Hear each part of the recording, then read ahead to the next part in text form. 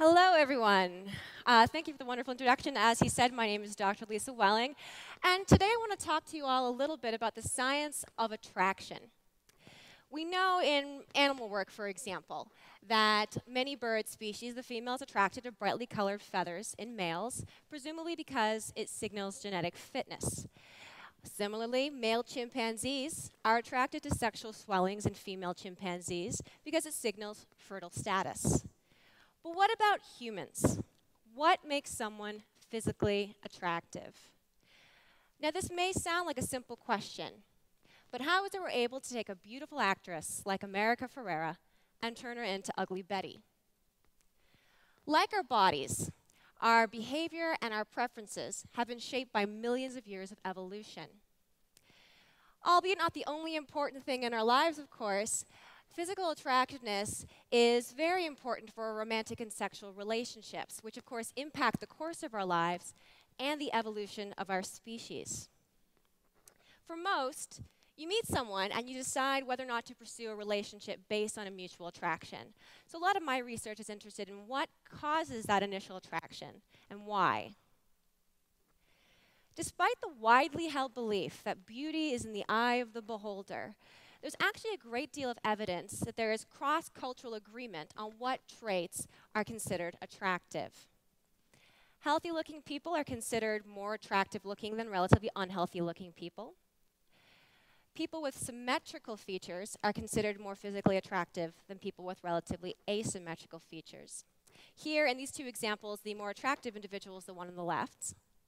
And we see predictable patterns in what is known as sexually dimorphic features.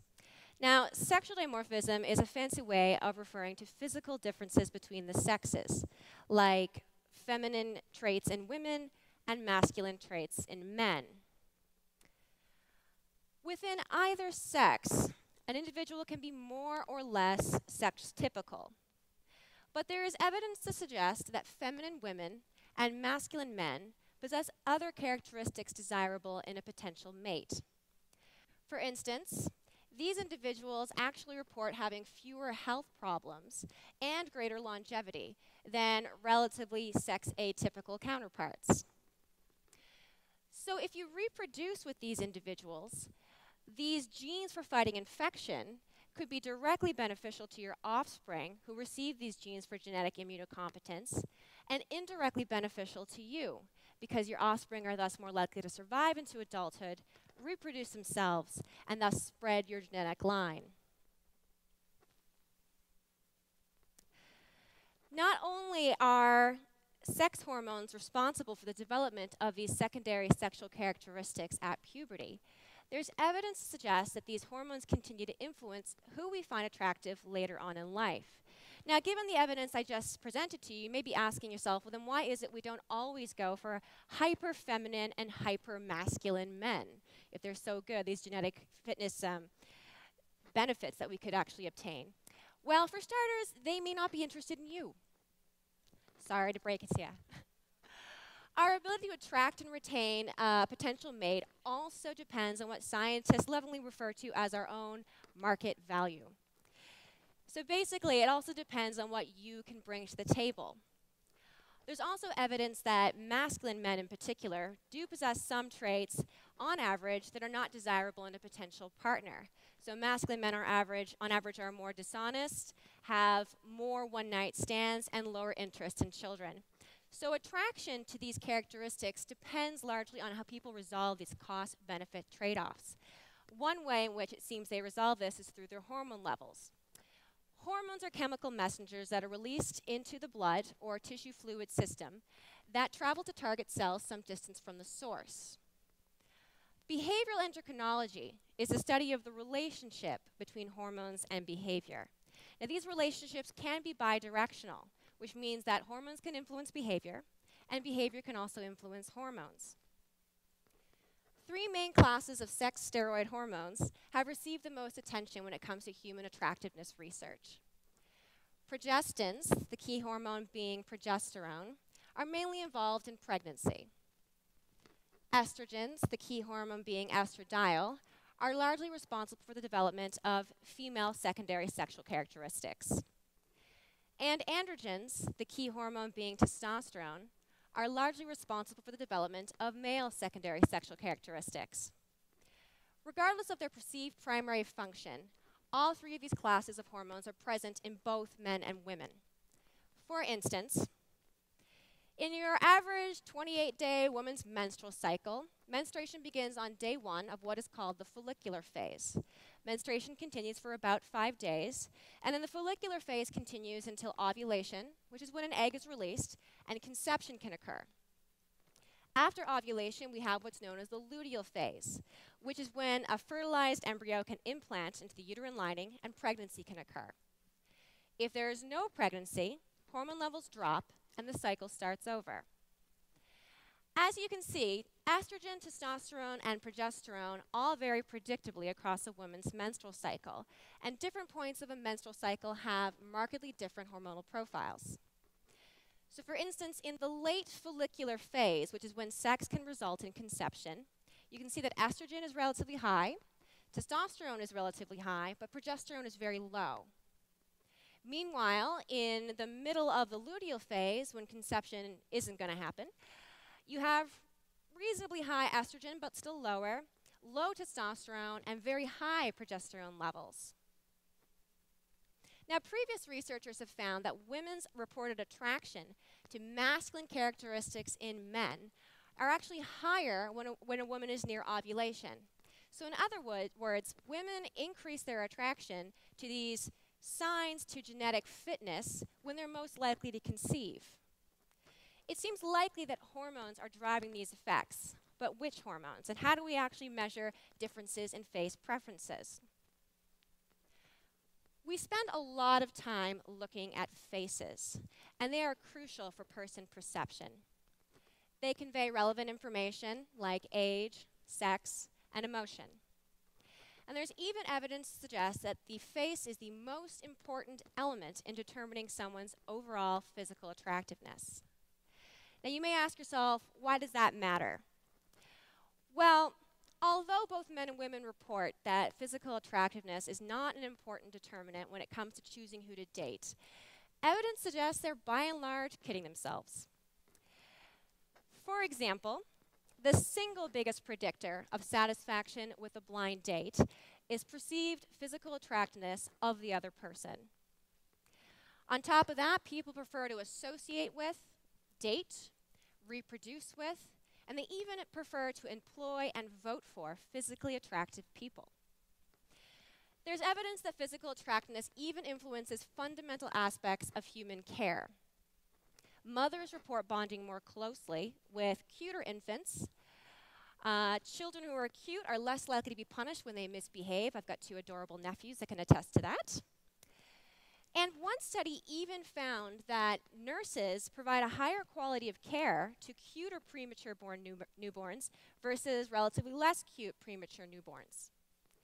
But before you go losing all faith in humanity because we are the shallowest race in existence, let me just stress that these are not necessarily conscious choices, that people aren't purposely choosing to invest necessarily in attractive people, but there is something about physical attractiveness that grabs and holds our attention.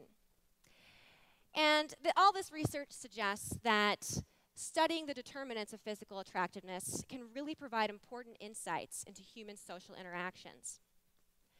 So to actually measure these differences in preferences, we like to use faces since they're so important in physical attractiveness perceptions, and we use sophisticated computer graphics software. This software can objectively and mathematically measure differences in face shape between types of faces and then apply those differences to other faces. We can make them older, younger, change their ethnicity or sex, or change other aspects of face shape like sex typicality. So first we start by making average or prototype faces, and we do this by mapping out identical points on series of faces, and then our software can average a chunk of faces together. So on the left we have a female prototype face, and on the right we have a male prototype face. Each of these faces are actually made up of 60 separate identities. Then our software can measure the vector differences between the points on one prototype face and the same points on the other prototype face to reveal the vector differences or average differences between your average man and your average woman. By applying these differences to other identities, we can objectively make more or less sex-typical versions, or in other words, we can make feminized and masculinized versions of other individuals. So in the center here, you have original me. On the left, you've got feminized me. And on the right, you've got masculinized me. I've never looked so good. Now, the important thing to take from this is that although two-dimensional sex typicality has changed, other aspects of face shape have remained the same. So background is identical, skin texture remains unchanged, and anyone who knows me could tell from any of these examples that that's me. So identity remains the same. Now, if we bring women into the lab and test them at different points in their menstrual cycle, we ask them to choose between a series of faces. Which of these two faces do you think is the most attractive? We find the predicted pattern that women are more attracted to masculine faces near ovulation. So women are more likely to choose the guy on the right near ovulation. Now, this time we actually measured their hormone levels to see which hormones seem to be driving this effect. Remember, around ovulation, we've got high testosterone level, high estrogen, and low progesterone. So with some fancy math, we were able to look at the independent contributions of each of those hormones. And what we found was that testosterone seemed to be driving the effect. In other words, women's preferences for masculine men are higher when their testosterone is high near ovulation than when the same women's testosterone is relatively low. So here the higher bars indicate a greater preference for masculine men. There's other evidence in favor of this hypothesis. So for example, a woman's preference for masculine men increases when her sex drive goes up. And women's sex drive has been linked quite clearly with testosterone level. Otherwise, you see similar patterns of diurnal variation in both masculinity preferences in women and testosterone level. So basically, testosterone is highest in the morning and decreases throughout the day. Women's preferences for masculine men are also higher in the morning and lower in the evening in the same women. So all of this suggests that testosterone influences women's preference for rugged, manly men. But when most people think of testosterone, they think of men. So this begs the question, does testosterone also contribute to variation in face preferences among men? Now, in men, testosterone has been linked to several different constructs. It's linked to aggression, vocational choice, mating strategy, and even reproductive success. If we run men through a very similar task of choosing between different faces, we find a similar pattern for testosterone being related to preference for sex typicality. So here the feminine face is the one on the left. Basically, we've shown this in two studies now. The one on the left was looking at natural variation in testosterone, so just men's natural levels when it was high relative to when it was low. And the study on the right actually looked at manipulating testosterone pharmacologically. So participants came in twice. Once we gave them testosterone, a synthetic testosterone, and a second time we gave them placebo. In both of these studies, what we found was that overall, men's preferences for feminine women were higher when their testosterone levels were high, relative to when the same men's testosterone levels were low. Similarly, both men's preferences for feminine women and their testosterone decrease with age. And also, you see predictable patterns when you look at winning or losing a competitive task. When men win a competitive task, their testosterone just kind of goes through the roof. It goes up big time. But if they lose a competitive task, it just plunges through the floor. So what you see, we brought men into the lab. This has actually been shown in multiple contexts. We've shown it with actually playing a sport and all the way to flipping a coin and betting on heads or tails. You win, your testosterone goes up, yay. If you lose, it goes down, unfortunately. Now, when we brought them into the lab, we had them play a video game task against an unseen male opponent. And unbeknownst to our participants, we actually fixed the outcome so they were randomly allocated to win or lose this video game task. And what we found was that When men won the video game task, their preference for feminine women were higher than when men lost. So this tracks the testosterone pattern. All of this goes to suggest that testosterone increases preferences for sex-typical, opposite-sex faces in both men and women. So the translation here is that hormones influence your romantic partner preferences. This is just one example of one hormone's influence on one aspect of human behavior. But there are many others. Some of them are relatively subtle, like the examples I discussed today. Others are more obvious, but they're all nonetheless fascinating.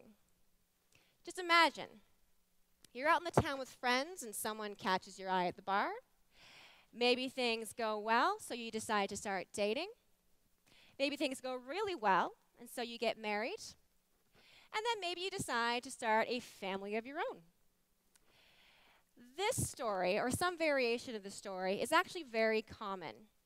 You can get your happily ever after, or at least some version of an ever after, and it could all start with the right hormonal profile.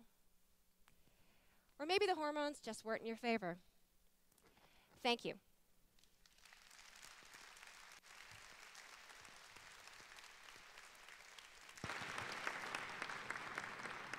Dr. Lisa Welling, everyone.